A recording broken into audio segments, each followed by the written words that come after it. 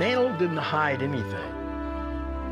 You could see Mantle's whole life on his face.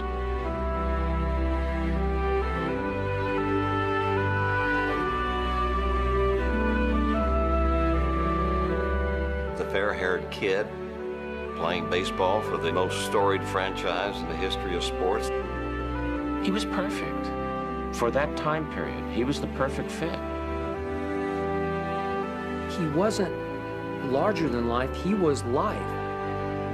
But yet, he still had this aura about him that he was just like one of us.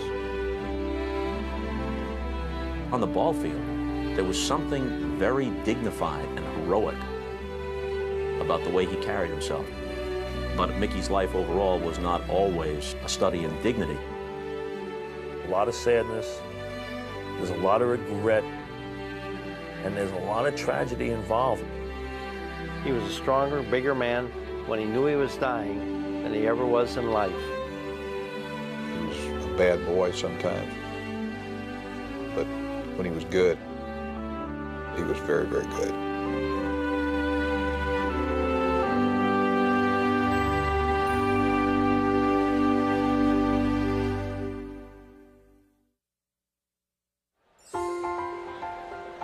There was something dramatic about him coming out of the on-deck circle and walking toward home plate. There he was. Oh, gosh. No matter what you were doing, you automatically, your eyes went right to him. Hear this rumble through the stadium. And then the fury. He put his soul into every swing. All the muscles and the straining in his neck. He said, I put everything into my swing, including my teeth. One of the things about Mickey was always that potential, you know. You never quite knew. Something great was about to happen. It just exploded off the bat. Woo! Wow. Oh, God. It was going up. Holy cow. Up. Get out of here. Up. Get out of here. It looked like somebody had taken a gun and just shot a bullet right at the facade. Look where he hit the damn ball. I could close my eyes and see the arrows showing the trajectory. 374, 118, how high it was, where it hit, and how far it would have gone. They would bring in these scientists, rocket scientists, and say, well, if it would have cleared the stadium, That ball could have gone 700 feet. maybe hit an alien on Mars, and they'd have some cartoon, some, extraterrestrial go, hey, where'd this come from? There was something about Mantle that screamed out, the natural. He's a God-made ball player. It stirs the imagination.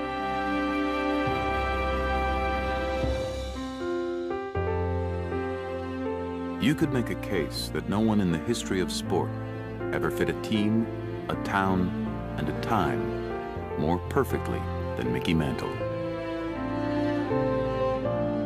From the early 1950s and into the 60s, the Mick was the quintessential American athlete, the center fielder and centerpiece of the most dominant and visible team in sport, the New York Yankees.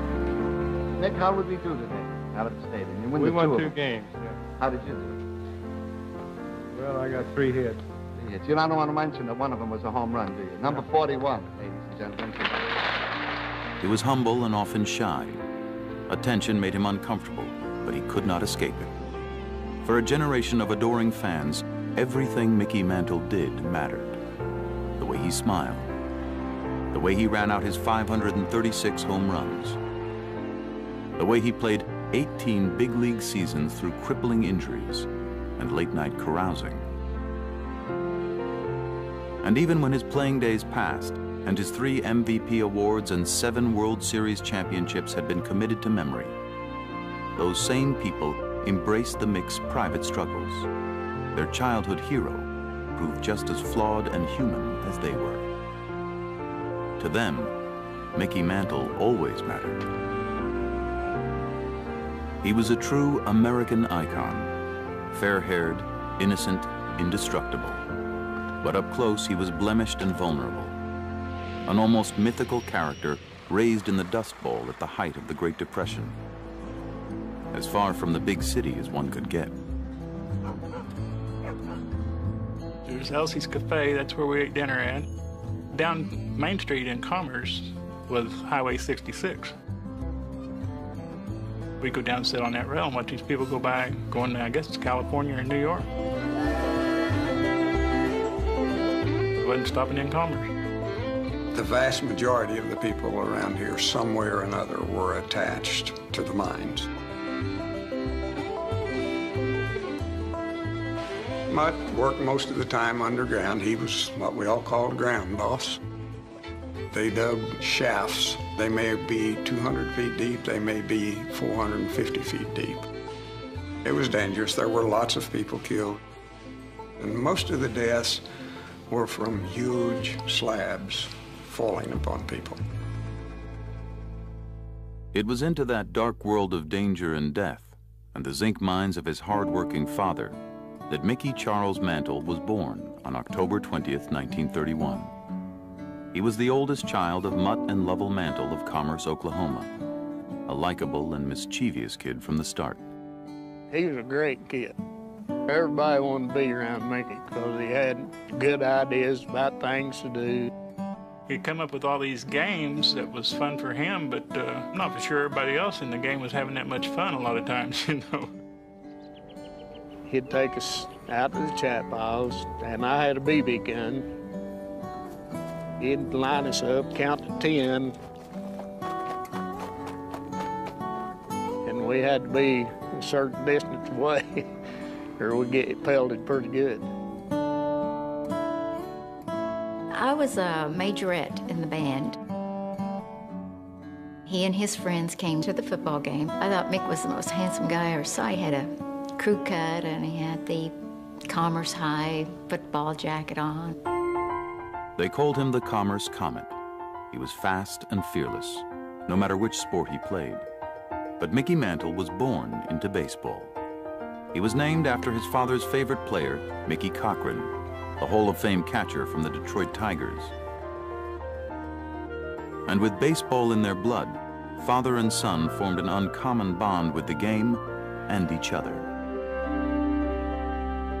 The biggest thing in his life was when his dad took him to St. Louis to see the Cardinals. My dad didn't drive at probably 35 miles an hour. It was 300 miles to St. Louis. It took us more than a day to get there.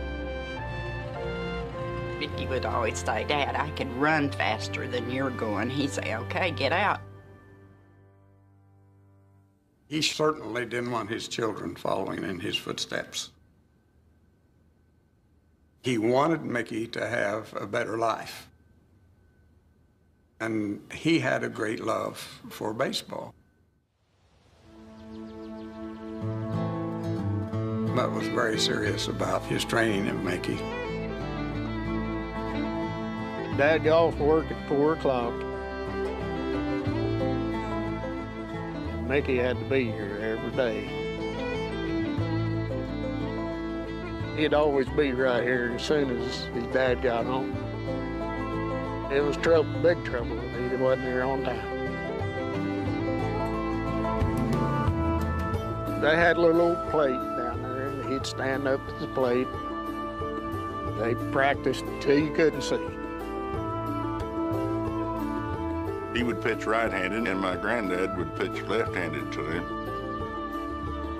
He was teaching Mickey how to switch hit. He got to where he could hit a lot of home runs. He could hit them a long ways. Now, we did get to chase the ball around on the other side of the house when they went over there. You never seen him without a baseball bat. They played for hours and hours. They were obsessed.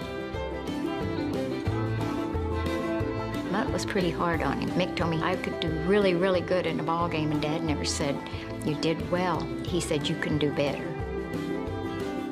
That really made Mick try even harder to please him. He'd have done anything in the world for his father. Soon after high school, Mantle signed a contract with the New York Yankees. In the minors, he was an erratic shortstop, but he could hit. In his second year at Joplin, Missouri, Mantle led the Class C Western Association, batting .383 with 26 homers and 136 runs batted in. He was proving to be quite a bargain. Tom Greenwood was really the only scout he talked with. Said, I'll give you a Yankee contract and $1,100. That's what Mickey got for signing, $1,100.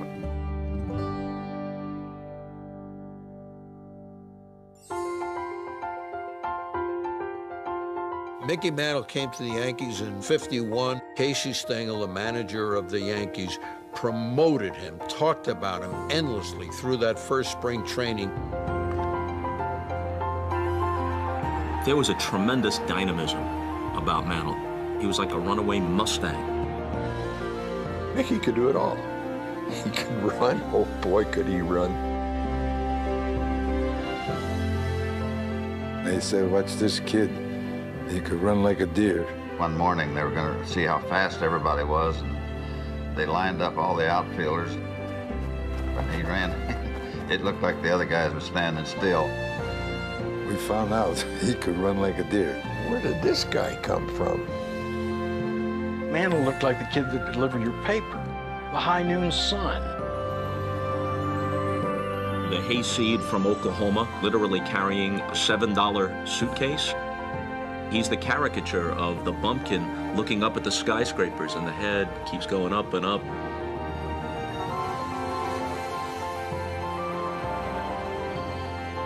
We stayed at the Concourse Plaza Hotel, and we got to be very good friends. I was 19 years old, and he was 18 years old. We had dress codes, and Mickey would buy some lousy ties. We ate a lot of hot dogs and cheeseburgers or pizza. We didn't know what the hell to do. It wasn't just off the field that Mantle had trouble. After a dazzling spring and a hot start to the '51 season, Mickey struggled. Maybe the Yanks had made a mistake in sewing the number 6 to his uniform. A not-so-subtle hint that he was expected to follow in the mythic footsteps of numbers 3 through 5, the last of whom was entering his final season. He never had time to settle in. The moment he set foot in Yankee Stadium, the first day, he was the heir, the successor to Ruth and Gehrig and DiMaggio. Boy, that's a load to put on a 19-year-old kid from Commerce, Oklahoma. There were fans that booed him every time he came to the plate. Wait a second, he's supposed to be the next great one, but he doesn't play that way. He makes mistakes. He strikes out too much, and watching him kick his glove and break his helmet and show temper and pout, things they never saw from the great DiMaggio, was a very, very hard transition for Yankee fans. You're striking out and people calling you a bum, go back to Oklahoma, and Joe really never was friendly with Mick. You know, he never really tried to make him welcome to the team. When Mickey came with the Yankees in '51, Joe DiMaggio didn't talk to him for half the season. Having the fans and the media put on him the burden of the great Yankee icon just overwhelmed him. On July 15th, manager Casey Stengel told a still struggling Mantle he was being sent to the minors in Kansas City. There, Mickey's hitting troubles continued, but by fate, he was just a short drive from Oklahoma and his father, Mutt. He was down in the dumps. His dad decided he should go to Kansas City and visit with him, and did. And when he got there, Mick told him, he said, I think I may as well quit. I think I may as well give up the game. Give him a real good tongue lashing. That's all the guts you have, then get your stuff together. We'll go home. I'll put you to work in the mines. You can do that the rest of your life, just like I'm done. He wanted his dad to sympathize with him, and he did not. They talked most of the night. I was hoping he wouldn't pack his bags. He said, well, Dad, I want to stay here, and I want to try to make a go of it. All right, if you stay here, he said, I want you to quit acting like a baby and get out there and play ball like you can. That bristled him up, and boy, he went back there, and I mean, he started hitting that ball.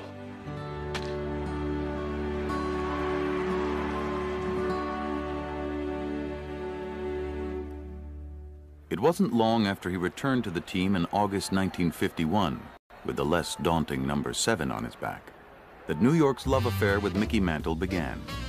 In his first 14 seasons, the Yanks went to 12 World Series, winning 7. A powerful switch hitter with blinding speed, Mantle was at his best in the mid-50s. In 1956, he won the first of his consecutive MVP awards, as well as the Triple Crown. At a time when television brought baseball into the living room, Mantle was a star of stars. The magnificent Mickey, just 20 years old. There's a liner to left center for a base hit. Here comes McDougal, rounding third, coming in to score. Mantle backing up and makes the catch. That ball is going, it is gone. Yankee Stadium, Madison Avenue, Main Street. The Mick was popular everywhere. Women loved him, men admired him, and every kid wanted to grow up to be just like him. If you're going to build a baseball player from scratch, you'd go, just forget the plans, him. Just make it him. He could do everything. He was so fast. The power was amazing. When you're a little kid, you went, oh my God. It was a comet with a hat on. There was a fury. There was an explosiveness that was very, very appealing. Mantle brought an energy and just brought a wildness to the plate. Mantle's at bats were explosions. Boom! Mantle belts it over the fence in right field. The ball would go, Meow. And there it goes across Bedford Avenue and deep into a parking lot. And what was sort of ironic is that occasionally he would lay down a bunt.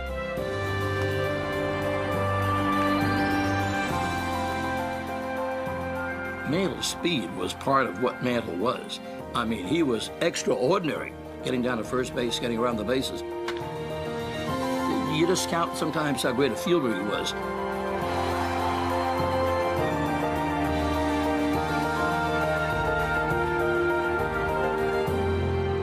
Mickey outran the ball. He was that fast. I think that this year I'd rather lead the league in runs batted in, home runs, and hitting. And that's my goal for this year. He was such a leader, it picked you up as a team. You know you could never be on his level.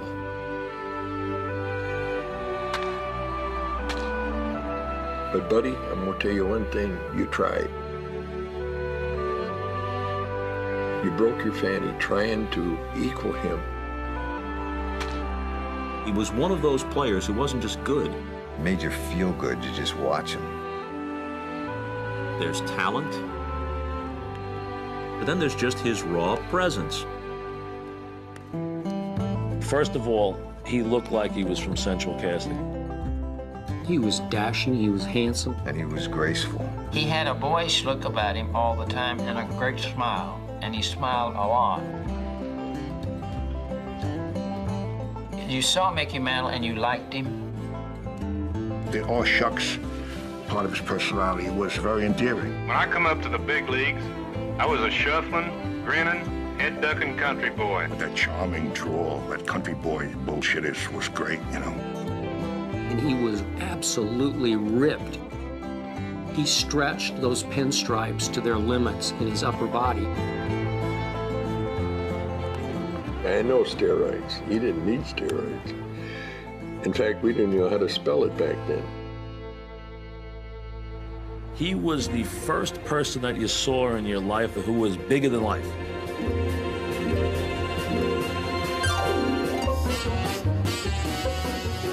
Mantle and Wheaties, they're still a team. Hey, hey, hey! He's on his way. He'd be on everything. He'd be here, he'd be there. Get on your way. He was so big, he actually did an ad for cigarettes and also for not smoking. So he did one for smoking and one for not smoking. Must have been a couple of $100 here or there. I'll do it. Now, tough words from perhaps the finest baseball player the world has ever known, Mickey Mantle. I want my maple. I want my maple. Mickey called me up a couple of weeks after the commercial was running. George, what a pain in the ass. I said, what's the matter?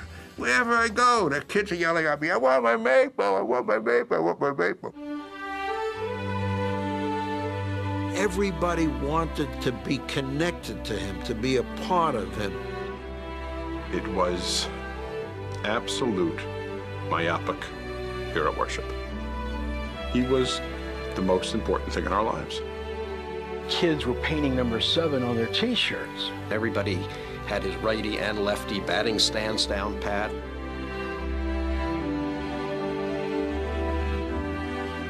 We all tried to run like Mickey. It looked like he was a piston. His arms went up and down instead of this way. We limped like Mickey limped. I used to fake knee injuries when I was a kid. I learned how to long divide so I could know his batting average because I want to know what he was hitting when I went to bed. I wrote a poem about him when I was like 10 or 11 or something. From a pinstripe shirt his arms do come. Like massive stone they appear to some. For these are arms that compare with few. When a normal man wanted make 2. And it kind of went on for a while. Even when he'd be out at first base, the way he would reach behind his helmet and scoop off his batting helmet from the rear and toss it to the bat boy. So elegant. Nobody could do it like the Mick. Even the name, Mickey Mantle, just flows. When people said that name over and over again, Mickey Mantle. Mickey Mantle. Mickey Mantle. Mickey Mantle. Mickey Mantle. Mickey Mantle. Mickey Mantle. Mickey Mantle. Let's go and watch Mickey Mantle. I'm just glad his name wasn't Cy Schwartzstein. When you say Mickey Mantle, you're saying baseball.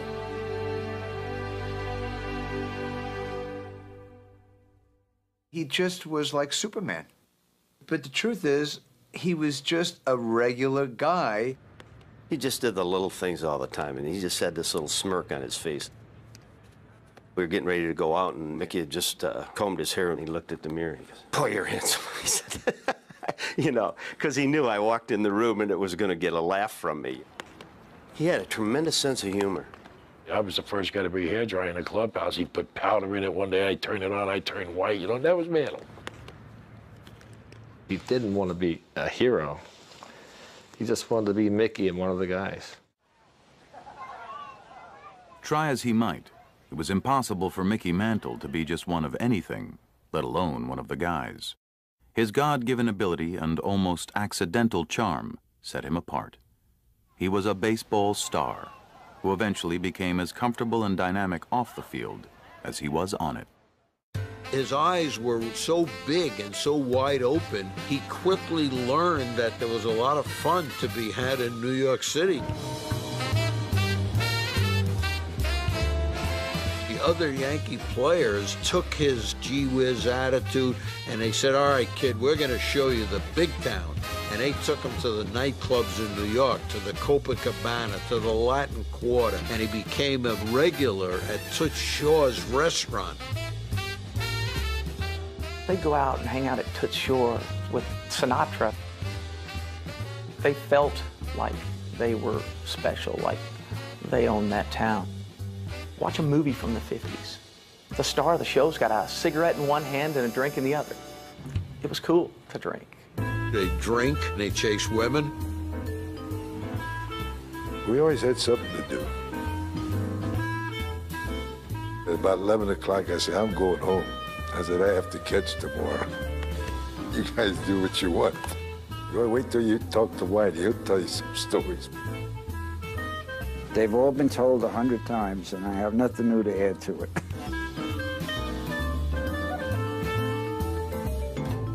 Beer was in the clubhouse. Bottles of beer all over the place, so he'd have 2 or 3 just to replenish his fluids. Well, he's already got a buzz on. He said, "Well, I was drunk before I left the ballpark.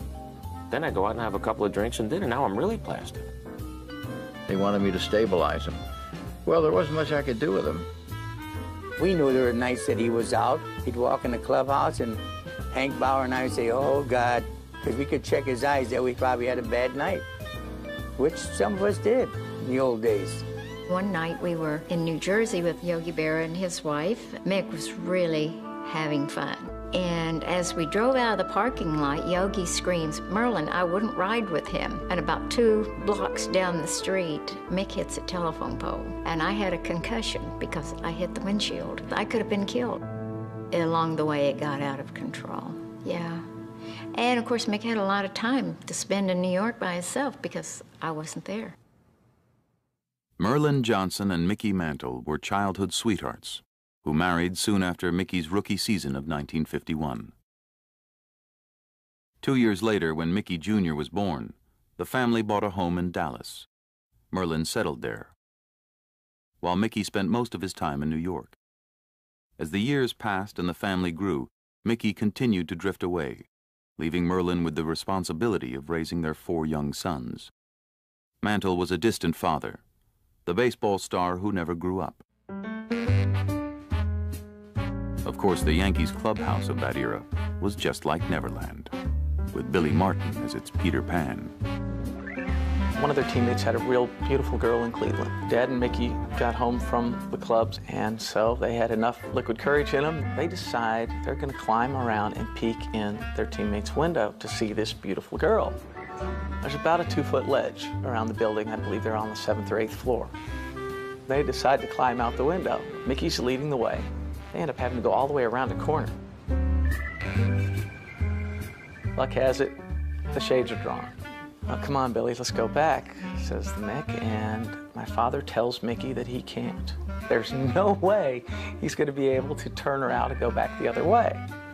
And they have to continue to walk all the way around the hotel to climb back in their window.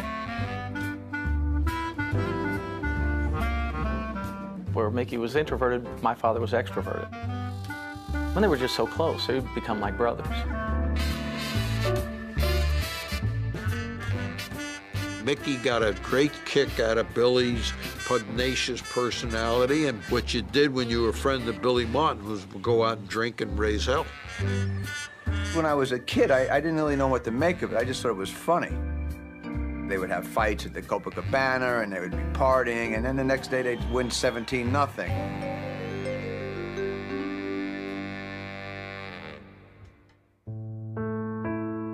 We were staying in the St. Moritz. We were watching the Honeymooners. Right in the middle of the program, he turned to me. "Hey, Blanche," he said, "do you ever think about dying?" I said, "Are you really concerned about that?" He says, "Yeah." Mantle's fears were far from unfounded. Early death was in his blood. When he was 13, he watched his grandfather die from Hodgkin's disease. 2 of his uncles were also taken young, each before the age of 35, again from Hodgkin's. Mickey was convinced he would meet the same fate, especially when he watched firsthand his father begin to succumb to that same horrible disease during a bittersweet World Series visit. He came to the World Series the first time he ever saw me play baseball in New York. He came to the series in 1951, and that's when I hurt my knee. DiMaggio was playing center field, and Mickey was in right. And it was a fly ball hit between the 2 of them. At the last second, Joe hollered, "I got it." And Mickey slipped on that drainage thing out in right center field. He just absolutely stopped flat like this.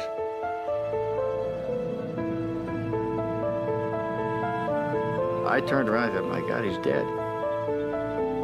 Well, he was taking me to the hospital the next morning. When I got out of the cab, I couldn't walk, and I was leaning on him, and he just keeled over. And that's the first time I had known he was sick. Mantle watched the rest of his first World Series in a hospital room, out with torn cartilage in his knee. In the bed next to him was his dad, who over the next 6 months deteriorated at the hands of the Mantle family curse. His dad could not lay down. He could not sit down. It's excruciating pain. It was sad. He didn't last too long after that. He passed away the next May after that World Series. When my dad died, he said, "Well, it might be a little rough, but we'll make it."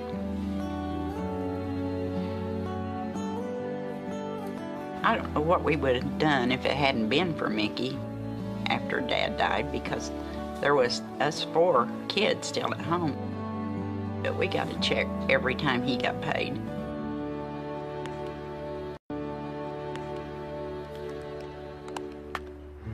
Mick lived with that. I mean, he was terrified of getting Hodgkin's disease.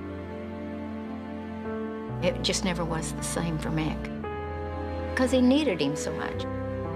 I've lived without a dad since I'm 15, and Mickey was 18, so I know that feeling. I know that loss when you do something great, you want to pick up the phone and say, hey, you want to look in the stands and see him go. When you don't have it, it's a big hole, and you either come to grips with it and value the good times, or you remain this hurt little kid and do stuff to make it try to disappear. And that's what he tried to do. This young kid inherits fear. He inherits, I'm next. He inherits a death sentence. I'm gonna die before I'm 40. That fear drove him to despair. It drove him to the bottle. It drove him to, who gives a shit? I'm a dead man. Mickey Mantle lived the rest of his life with emotional and physical pain. It was difficult to tell which took more of a toll, although it's hard to imagine how he played at all with 15 bone fractures over the course of his career. He played with every kind of imaginable injury that an athlete could possibly have.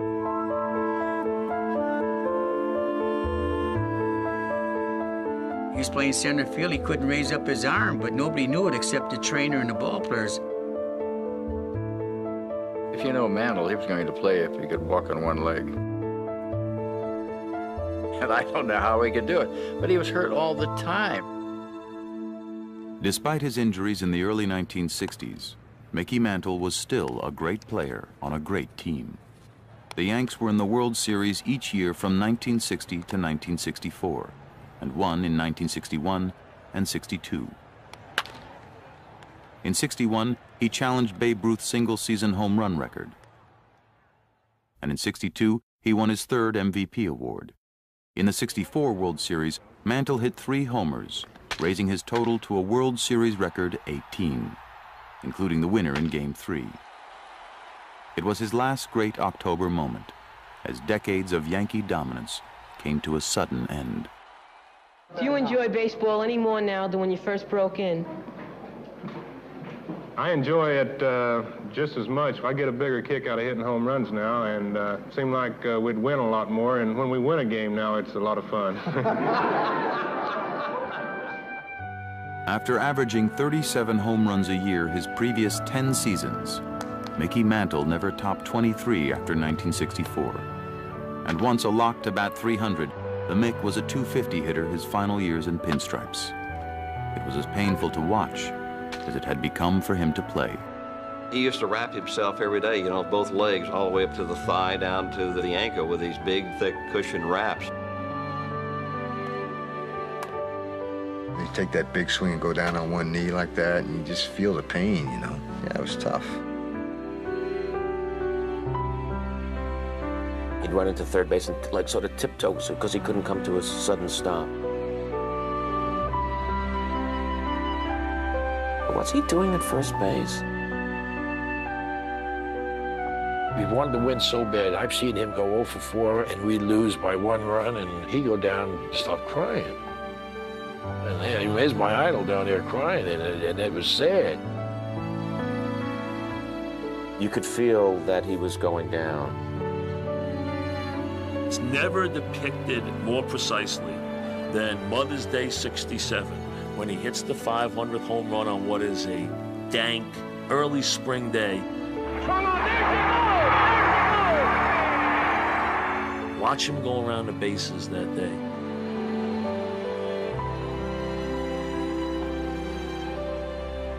Mickey, how long do you think you'll be playing? Well, I hope I can play another 2 or 3 years. I'd like to hit 600 home runs, and I need about 85 more, so that's will take a long time. Mantle never did come anywhere near hitting that 600th home run. During spring training in 1969, he announced his retirement, simply saying, "I can't play anymore. I have to quit." He tumbled to 237 in his final season. He lost his lifetime 300 average that year. And that was his great regret, was hitting 298 lifetime. He says, I was a 300 hitter. This is one of the proudest moments I've ever had on this hallowed baseball ground. The magnificent Yankee, the great number 7, Mickey Mantle.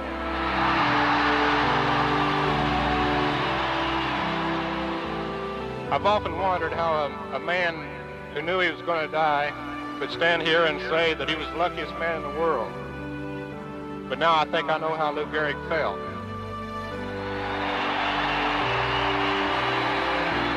I'll never forget it. God bless you all, and thank you very much.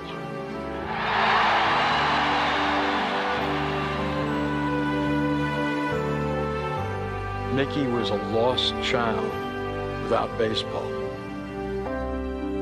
And he had nightmares. In one, he was always trying to leg out an infield hit. And he never got it, never made it. The other dream he had was he was late getting to the ballpark. He heard his name being called. He couldn't find a gate that was open. And he could see Billy and Yogi and Whitey. And he was trying to crawl through this fence. He got caught at the hips and couldn't get through. Then he'd wake up. He always felt he didn't do well enough. An image of his father just looking down saying, you screwed up, kid, you screwed up. He never could be what his father wanted for him or expected of him. It just wasn't good enough. There was always a sadness, I thought, about him, a wistfulness about him.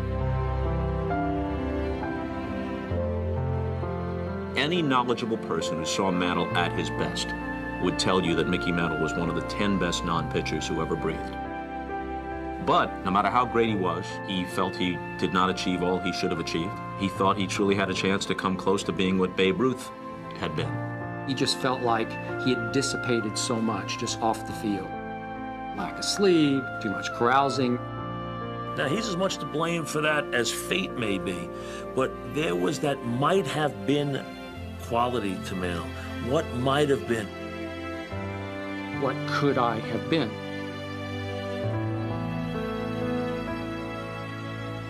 When we got out of baseball, we were broke. People would say, what are you going to do now that you're retired? And I said, go look for a job. Mickey, the same thing. He didn't have any money. I'm not a mental heavyweight, you know, and I was a little bit worried of how I was going to make money. He had several businesses. He tried to run a restaurant. He was in an employment business with Joe Namath.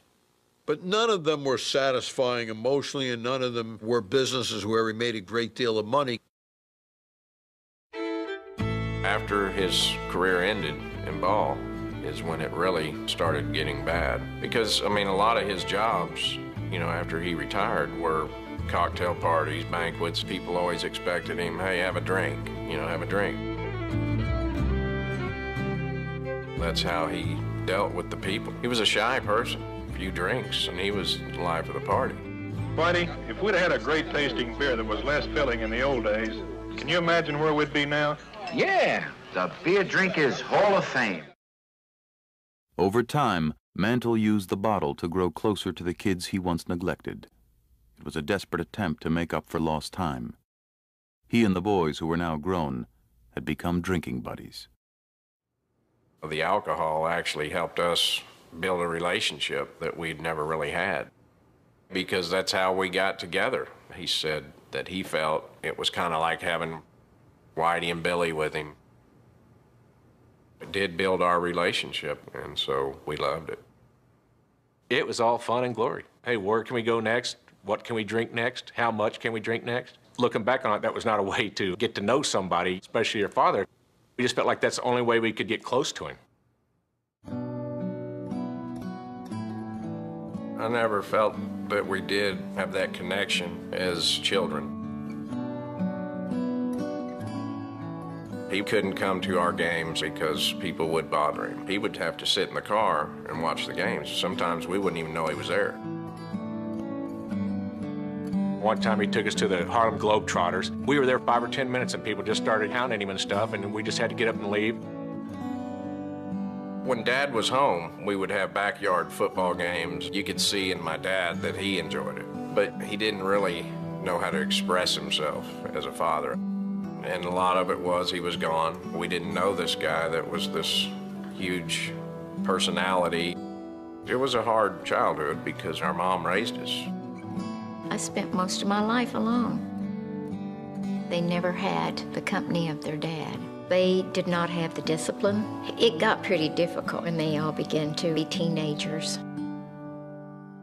I took my first drink at 13 or something. We did so much partying, it's not even funny. No, I was doing drugs then, doing cocaine, drinking, and I was pretty out of it. We put ourselves in some very stupid and dangerous, idiotic situations. I was living with 5 active alcoholics. I was one crazy lady. I had 4 kids and Mick.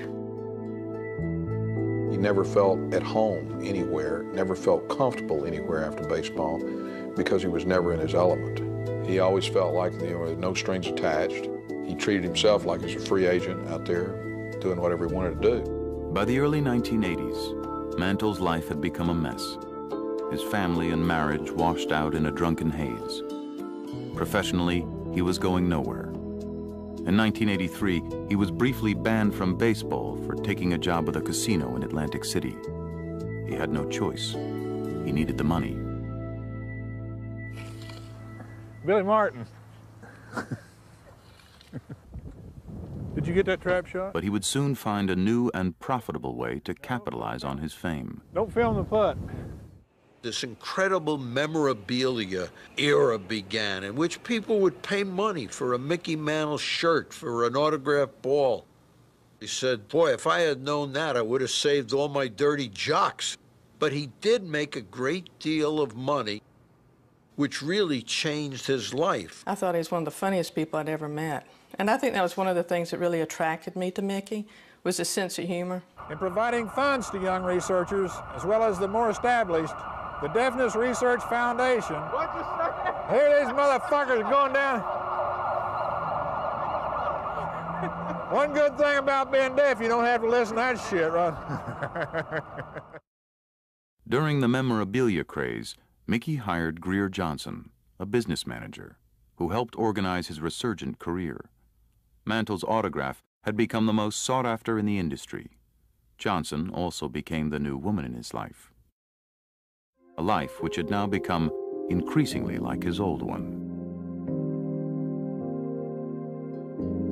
Once again, Mickey Mantle found himself on center stage, dealing with the spotlight.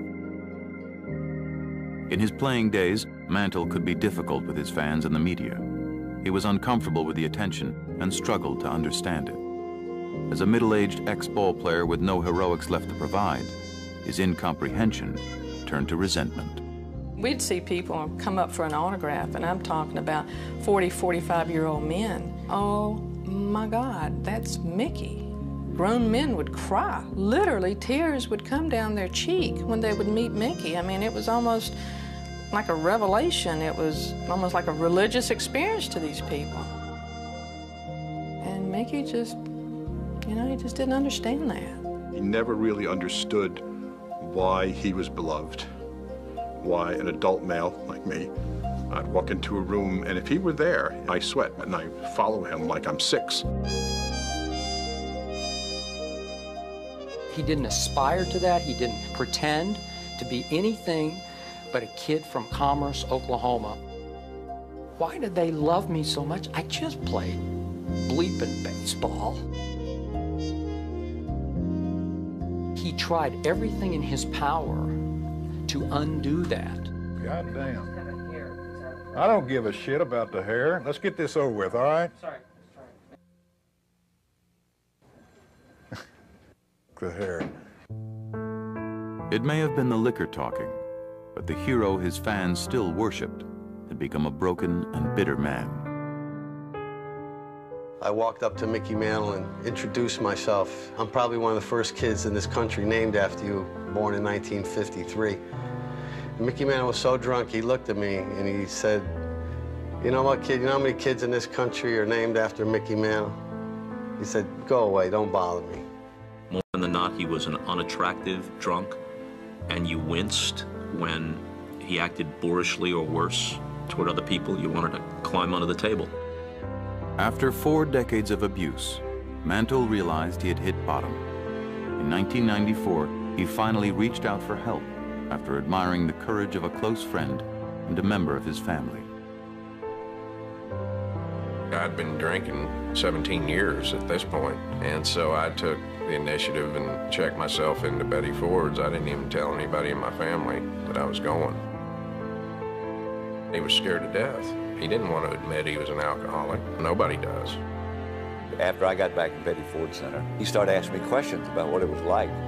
And I knew eventually he was going to say to me, can you get me in? And that ultimately is what he said. You could see Mantle's whole life on his face. Mantle left the Betty Ford Clinic with a vow to stay sober. But his will was promptly tested when his son Billy, who had battled both Hodgkin's and drug abuse, died of a heart attack at 36. Soon after, Mantle went public with his guilt, his shame, and his lost opportunity. Because he was a public figure in a different way than the kind of cheap celebrity that's everywhere, he perceived some responsibility to tell his story. I had to write my dad, who's been dead since 1951, I had to write him a letter, things that I didn't do for him. I wasn't there for my kids like my dad was for me. And you talk about something that's hard to do, that's really hard.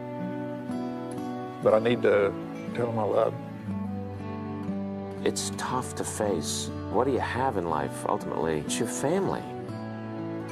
He said once he wrote that letter to his dad, it made it easier for him to express himself to us. When you got to Betty Ford Clinic, you received more letters than anyone who's ever been. I really didn't realize until I started getting those letters what I did mean to some people. Let's hope you've got a lot of years left to continue to write chapters in your life. What do you hope for? I hope that people at the end will say, he turned out all right. I'm proud that I named my son Mickey. That would be nice. That was the beginning of his life, really.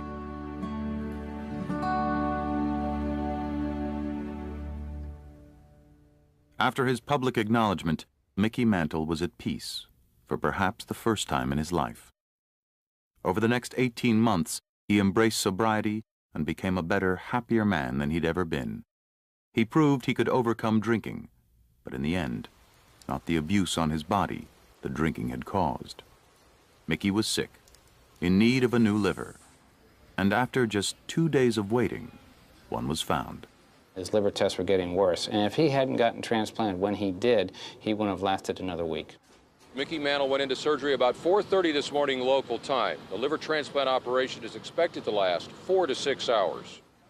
Once the surgery was over, the whole question that we had anticipated, did you pass other patients to do him? Why did he get one so quickly?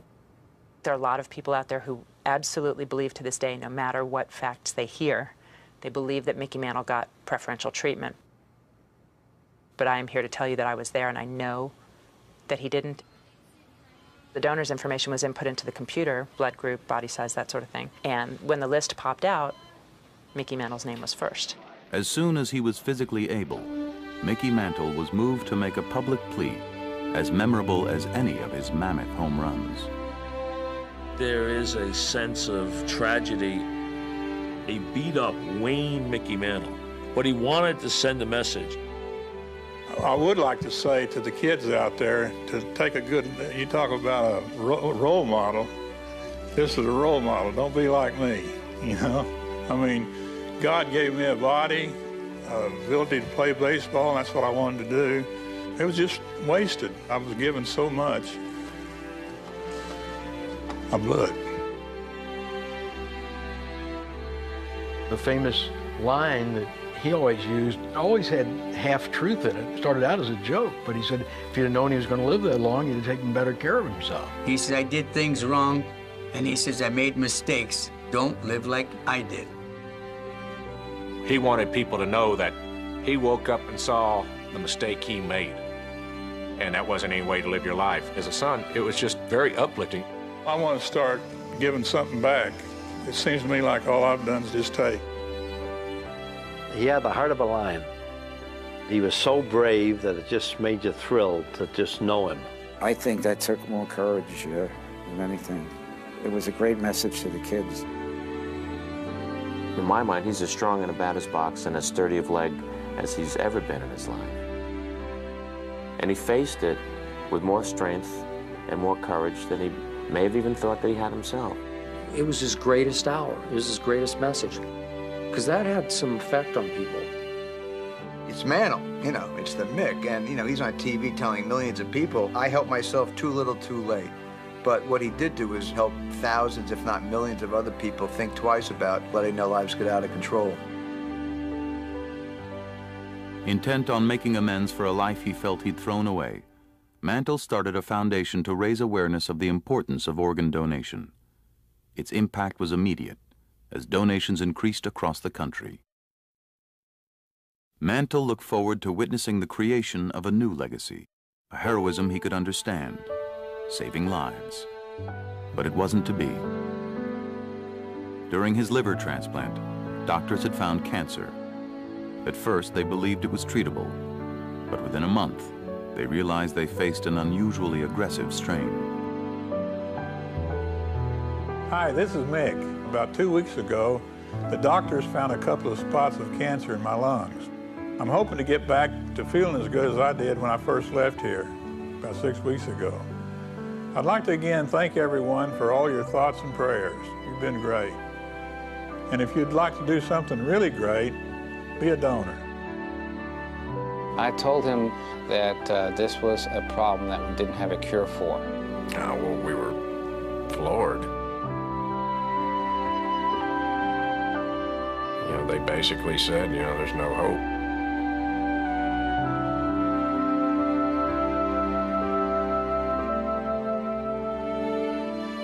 I wrote him a letter and told him pretty much how I felt and what he meant to me all those years. He knew that I loved him. You know, I wanted everything to be okay with us before he died.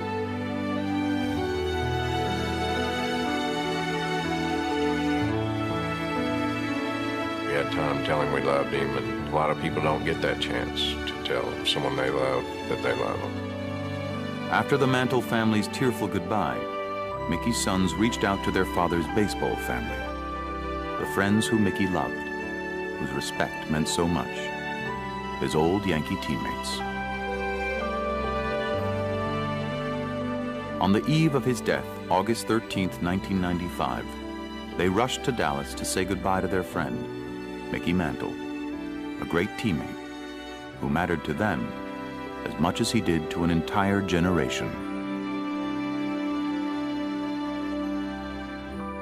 When we hugged each other, we grabbed our hands, and he says, I love you guys. I love you both. And we said, we love you too.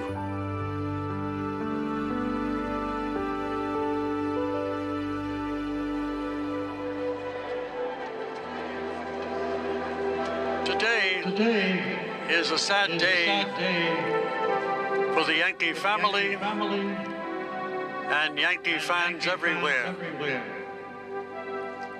Today we have lost one of our own,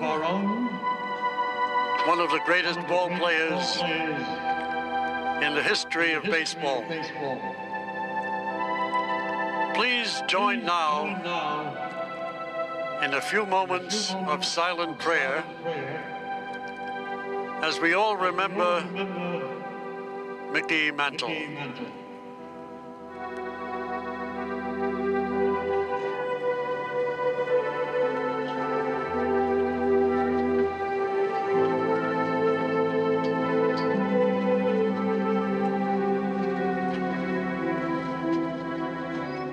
Every boy builds a shrine to some baseball hero. before that shrine, a candle always burns. For a huge portion of my generation, Mickey Mantle was that baseball hero. I felt that my childhood had finally ended, and I was in my 40s. It's been said that the truth is never pure and rarely simple. He was that humble kid that dealt with struggles. And then in the end, took another one deep. Died a hero.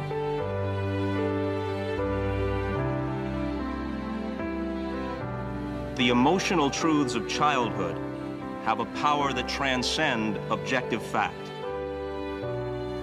They stay with us through all the years. They say you never forget your first love. There's a part of him that you carry with you your whole life. It doesn't ever go away. None of us, Mickey included, would want to be held to account for every moment of our lives. But how many of us can say that our best moments were as magnificent as his? His mystique and his aura is a legacy that'll never die. It'll go on forever and ever and ever.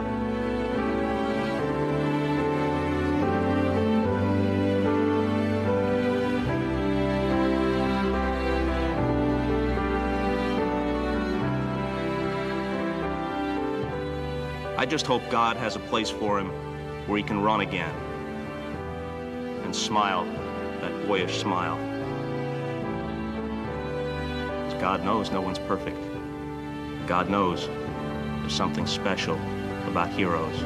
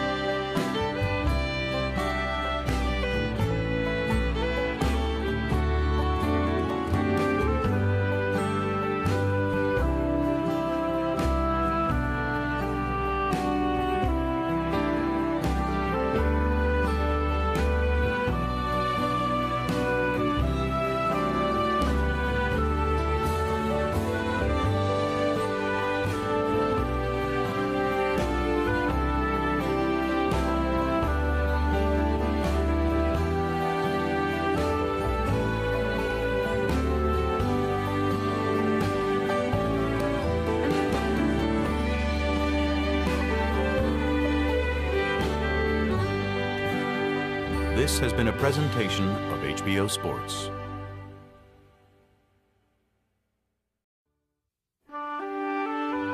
Mantle didn't hide anything. You could see Mantle's whole life on his face.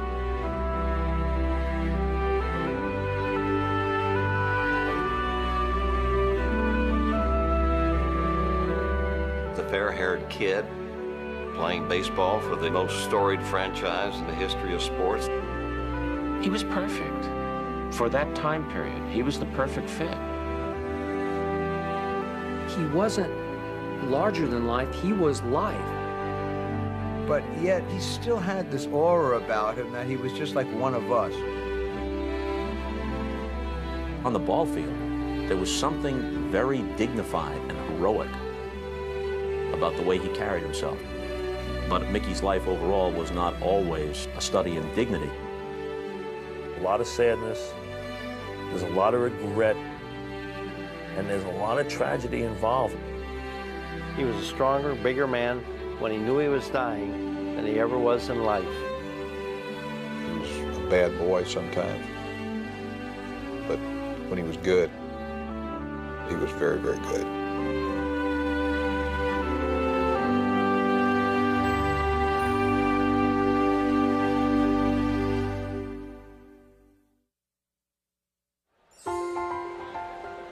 There was something dramatic about him coming out of the on-deck circle and walking toward home plate. There he was. Oh, gosh. No matter what you were doing, you automatically, your eyes went right to him. Hear this rumble through the stadium. And then the fury. He put his soul into every swing. All the muscles. It was a home run, do you? Number 41, ladies and gentlemen. He was humble and often shy. Attention made him uncomfortable, but he could not escape it. For a generation of adoring fans, everything Mickey Mantle did mattered. The way he smiled, the way he ran out his 536 home runs, the way he played 18 big league seasons through crippling injuries and late-night carousing. And even when his playing days passed and his 3 MVP awards and 7 World Series championships had been committed to memory, those same people embraced the Mick's private struggles. Their childhood hero proved just as flawed and human as they were. To them, Mickey Mantle always mattered. He was a true American icon, fair-haired, innocent, indestructible. But up close, he was blemished and vulnerable. An almost mythical character raised in the Dust Bowl at the height of the Great Depression.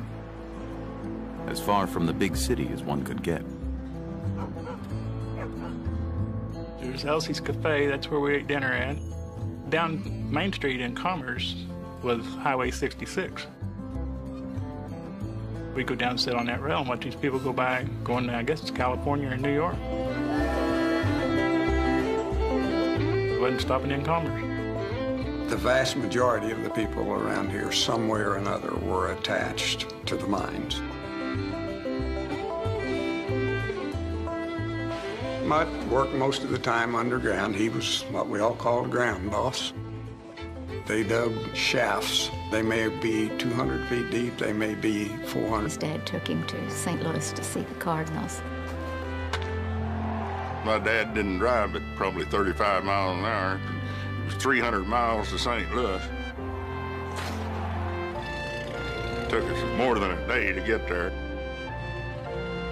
Mickey would always say, Dad, I can run faster than you're going. He'd say, okay, get out. He certainly didn't want his children following in his footsteps. He wanted Mickey to have a better life. And he had a great love for baseball. Mutt was very serious about his training of Mickey. Dad got off work at 4 o'clock.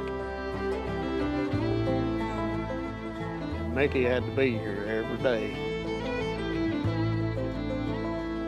He'd always be right here as soon as his dad got home. It was trouble, big trouble, if he wasn't here on time. They had a little old plate down there, and he'd stand up at the plate. They practiced until you couldn't see. He would pitch right-handed, and my granddad would pitch left-handed to him.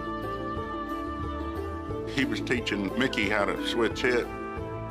He got to where he could hit a lot of home runs. He could hit them a long ways. Now, we did get to chase balls around on the other side of the house when they went over there. You never seen him without a baseball bat.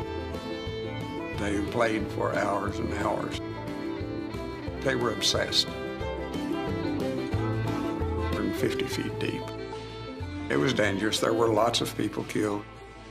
And most of the deaths were from huge slabs falling upon people. It was into that dark world of danger and death and the zinc mines of his hard-working father that Mickey Charles Mantle was born on October 20th, 1931. He was the oldest child of Mutt and Lovell Mantle of Commerce, Oklahoma.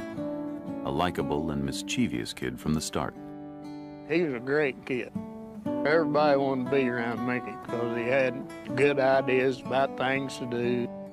He'd come up with all these games that was fun for him, but I'm not for sure everybody else in the game was having that much fun a lot of times, you know.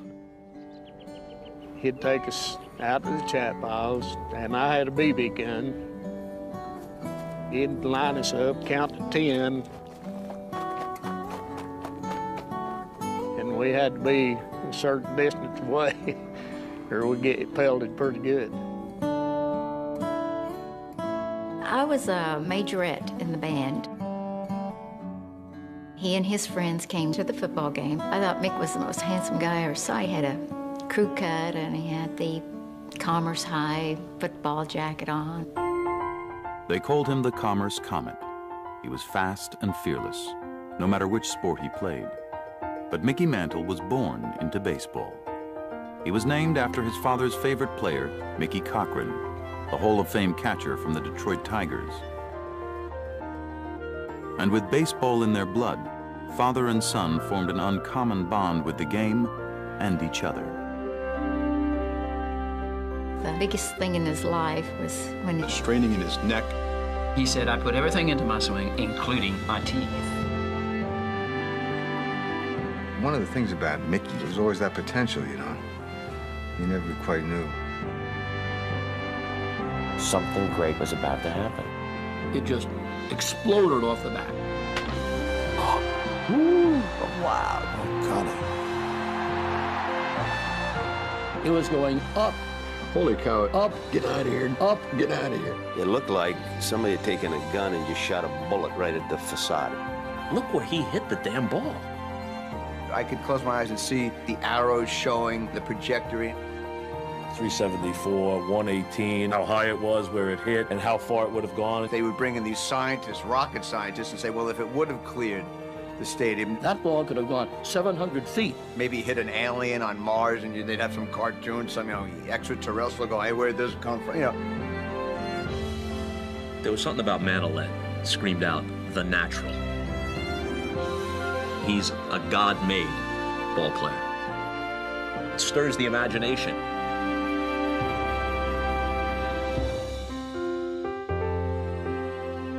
You could make a case that no one in the history of sport ever fit a team, a town, and a time more perfectly than Mickey Mantle. From the early 1950s and into the 60s, the Mick was the quintessential American athlete, the center fielder and centerpiece of the most dominant and visible team in sport, the New York Yankees. Nick, how would we do today out of the stadium? You We won 2 games. games, yeah. How did you do?